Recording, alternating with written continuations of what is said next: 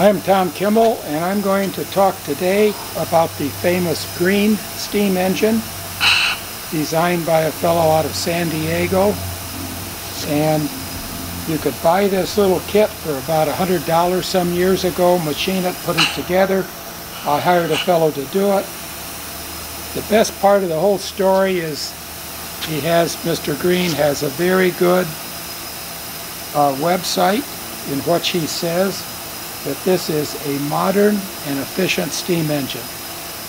What he has done is, this is a flexible shaft right here. Mr. Green was in the flexible shaft business, and many years ago he was making a two-wheel drive bicycle with these flexible shafts that are made out of coiled wire. So he decided that he would find another use for the flexible shaft. And what he did is made an engine that would have the pistons. Here are the cylinders, the pistons are in here, go back and forth. This is a wobble plate. It's actually called a Z engine after the capital letter Z. And this has a little shaft there sticking out at an angle. So these two pistons go back and forth. It makes this thing here go back and forth, and it makes this thing go around. So he's succeeded in making a steam engine which does not have a connecting rod or a crankshaft. Instead, it has many worse things to it. I have met two people who spent over $1 million each trying to perfect this engine. And one of them told me about a third party out in North Carolina who tried the same thing. Everybody who has put money into these things has lost all of the money because there's an intrinsic fault in the machine, in spite of the fact that the website says that it is modern and efficient. It is neither modern nor efficient. Nor does it work very well, but it does kind of work. And I wrote a 3.5-page article about what a bad design this was. I put it on my website, and I got a 2-page letter back from Mr. Green with photos of his new engine. He has a new engine which has 4 cylinders instead of 2, and another one that has 6 cylinders instead of 2. On the theory that I would be impressed with a bad idea that was multiplied by either 2 or 3 times. So, what happens here is that there is kind of a rotary valve in here in which the steam comes in.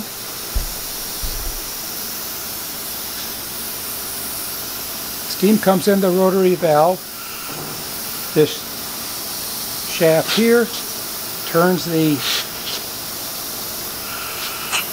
valve back and forth, which opens the intake, and then it opens the exhaust. And so the intake, the steam comes from the rotary valve, comes here, goes into here, and then the exhaust valve opens, steam goes back out through here. The problem, there's any number of basic problems. One of the most basic problems is it gets all choked up. There's a very long line for the steam to come in, a very long line for the steam to go out, and you can't get the steam in and out fast enough with this long line and with the very small valve here. The people I talked to had made the valve bigger and bigger, 3 times had made it bigger. The intrinsic problem is in here. As you can see, this particular little pipe has to wobble back and forth. So the end of it is round. It's got obviously a hole in it. And this is like a hip socket. In fact, they were going to have a very famous orthopedic surgeon on their board who knew how to make hip sockets for people, to figure out how to make a hip socket for this that worked.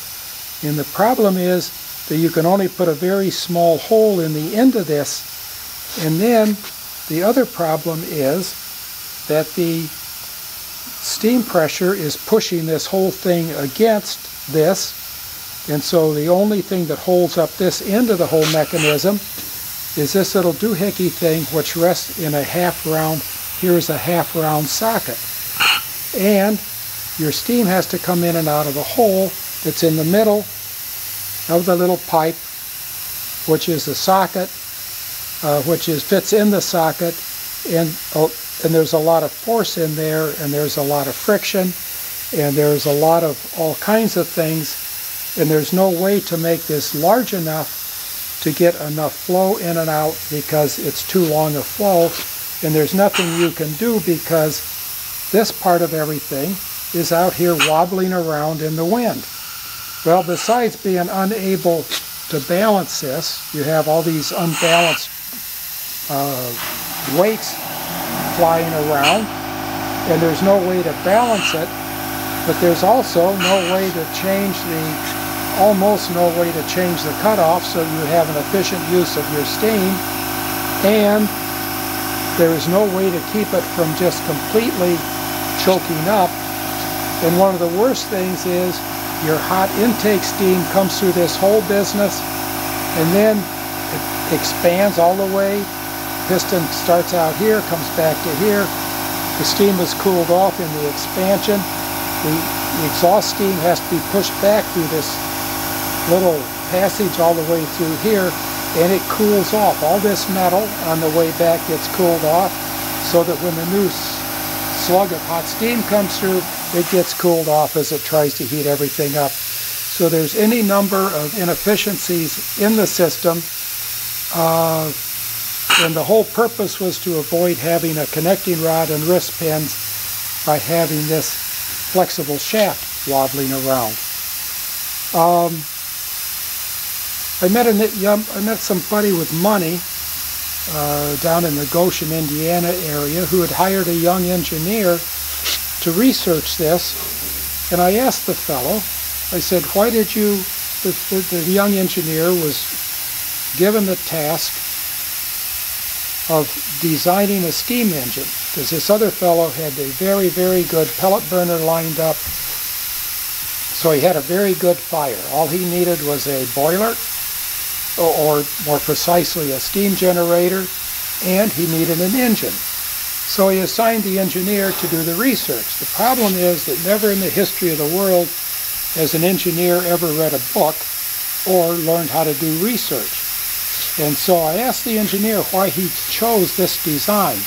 He said, well, he Googled it, he looked it up on the internet, the guy said he had a patent on it, and that it was modern and efficient. So he went with it, without having any understanding of what steam engines do, are trying to do, or should do. The basic issue with a steam engine is not getting the compressed high-pressure steam in, it is getting the exhaust out once the steam is expanded to nearly atmospheric pressure. It's 1,000 times more volume than the steam that went in, and it's cooled off, and it has to get pushed through all the same little passages. Push through the pipe, push through a very small hole at the end of the pipe, push through a very small slot in the valve here, and coming out. So you will see this advertised, you will see people trying to make them work, and it may work for fractional horsepower, but it is basically not a good design. It cannot be lubricated, it is just cannot be balanced. There's just many more things not right about it. So I wrote an article in my website, which I spent 3.5 pages describing all the things wrong with it, and at the end of my writing I said, I have another 2.5 pages to go to get all of the things that are not right about this engine, but my fingers are tired from typing. And it was a good enough article to get a 2-page letter from Mr. Green recommending that I look at his new 4- and 6-cylinder engines and then rewrite what I had said about his engine. I did not bother telling him that I was going to rewrite and point out that the 4-cylinder engine was twice as bad as this, and the 6-cylinder engine would have been 3 times as bad. So when you're looking at steam engines, or going to invent a steam engine, do not try to come up with the goofiest possible mechanical design you can think of. We don't need any more of those, just regular pistons and cylinders and connecting rods and wrist pins, sort of like there are in several billion cars, trucks, locomotives, and ships. That is a better way to take a high pressure gas and turn it into mechanical motion.